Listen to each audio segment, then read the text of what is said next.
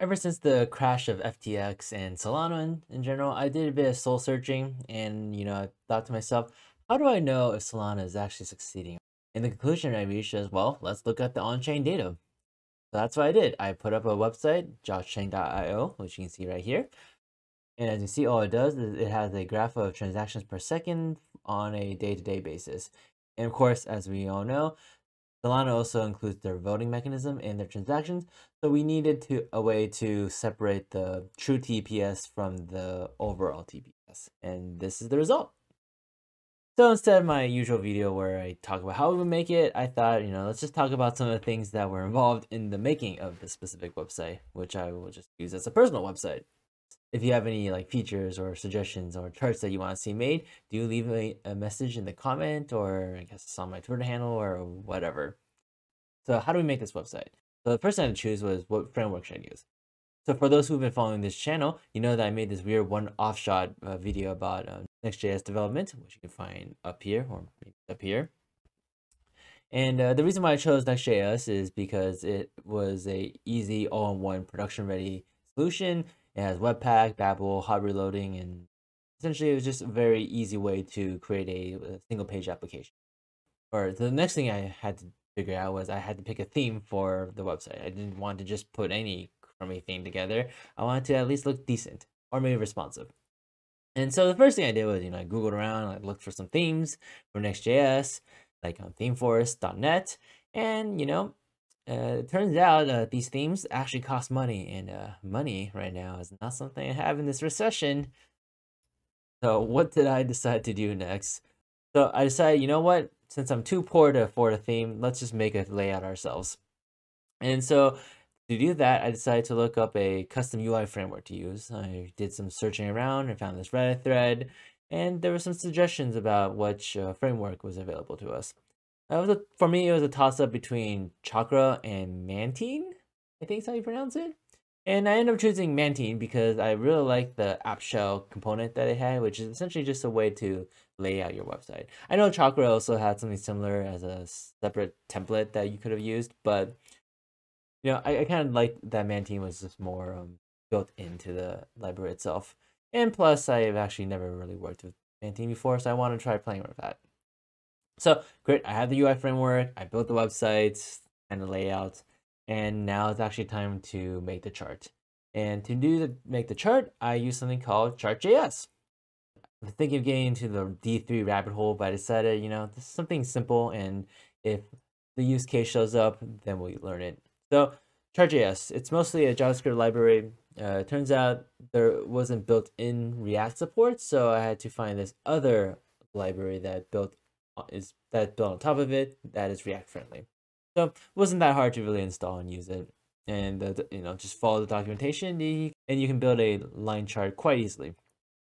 All right, so I have the UI framework, I have the chart library. Now I need to actually get the data for my. So I looked around to see where I can find APIs to get the number of transactions Solana had, and the closest thing I got to it is this wonderful site called bitquery.io. As you can see, it uses GraphQL, and it allowed me to get all the transactions I wanted. But the problem I found soon is that there's no way I can separate a vote transaction, which you can learn more, by the way, by visiting my architecture video that I made about Solana and how that all works.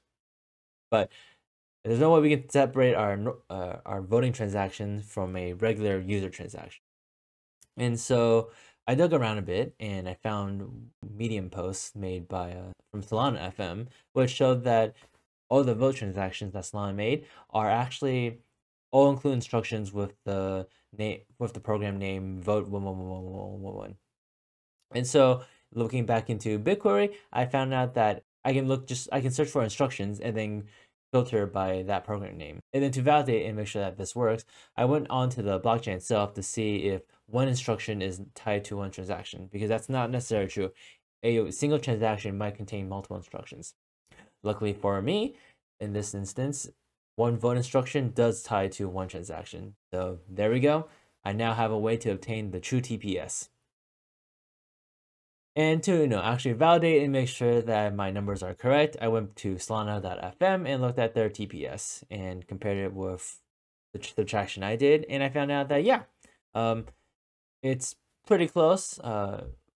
Solana.fm does like minute by minute, where what I'm trying to do is trying to do daily TPS, so it's like averages that.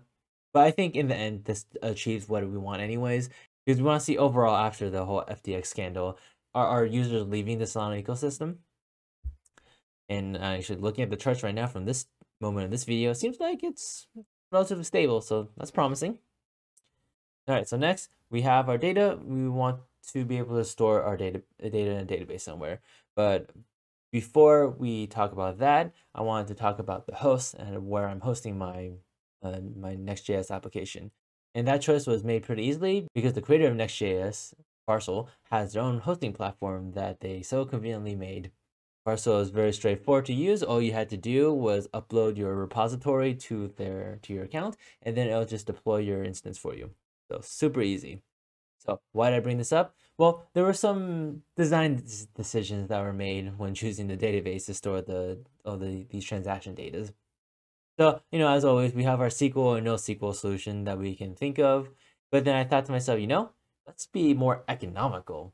So what is a database? At the end of the day, a database is basically it's just a text file. And all we're really doing here is we're just appending these new transactions into the end of a list. So I thought, well, what if I just have a text file and then just every day just update it with the newest transaction, and then I would just parse that every single time I load the site, and then not pay any money for an actual database. Well, it turns out that because of Vercel and how it hosts the data, I realized that I think it's still doable, but it's more complicated because now every time if I want to run a transaction with the newest data, I have to get the data, update the text file, and then push my changes to the repo, which then will get deployed on Vercel. It's quite involved, especially if I'm looking to automate it. And so I thought, okay, forget it. Let's just set up a database and see where that goes. Technically, I think NoSQL will work the best. We're not really shooting for any consistencies. I'm technically not even sure what the schema of the data really is, and we can continuously add more to it.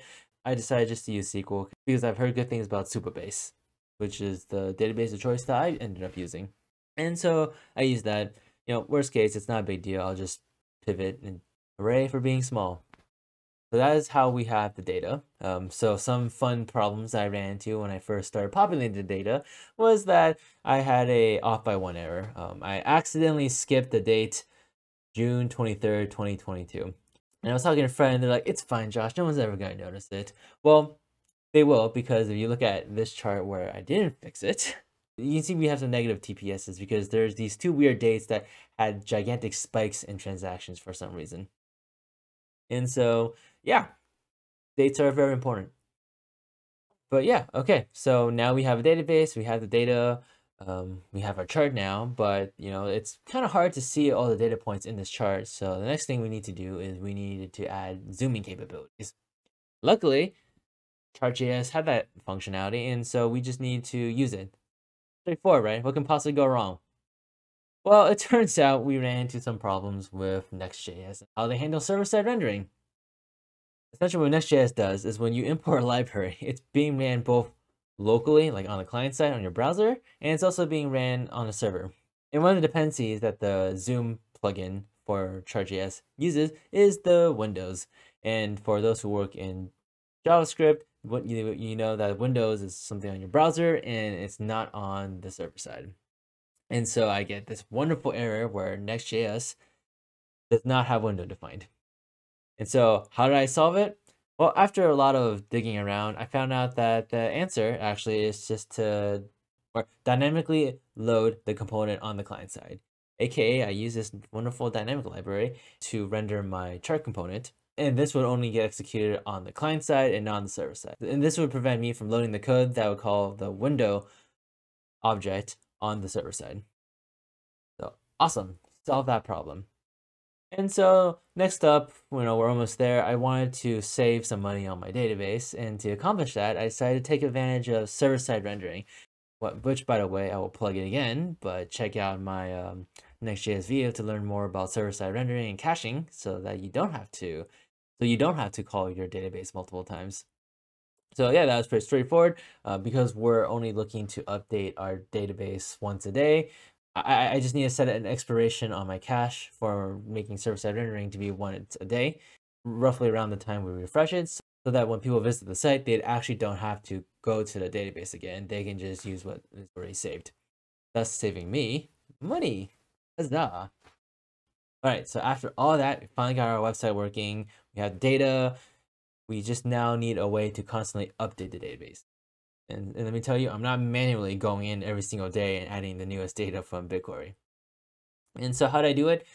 I needed to do a daily operation. So that sounds like a cron job, but I didn't know how to set one up. And so after searching around a bit, I found out this wonderful feature that GitHub has called Github Actions. And so what GitHub Action does, it's essentially a script, or I guess a workflow that you can set on your Git repository.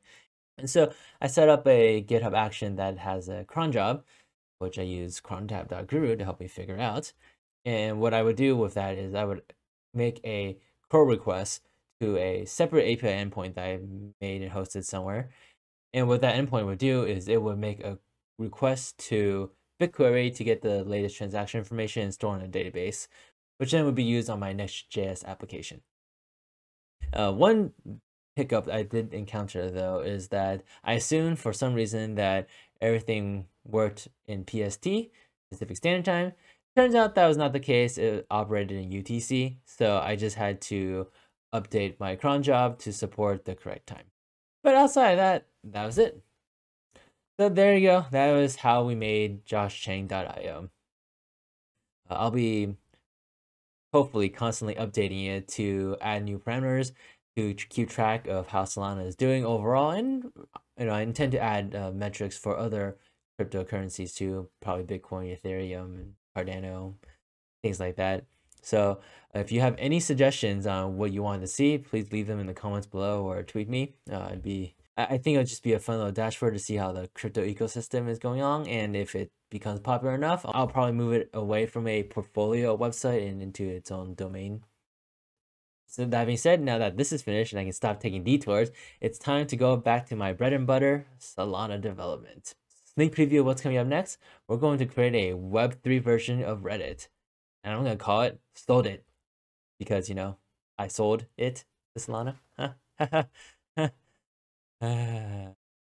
So yeah, we're going to go over the white papers of that, and then we're actually going to start developing it. So stay excited until then, and I'm hoping that I'll be able to roll out content more frequently, because I decided if I just chop everything down to smaller pieces. Hopefully I'll get something out later this week, but we shall see. So yeah, stay excited, and I will see you all later. Bye.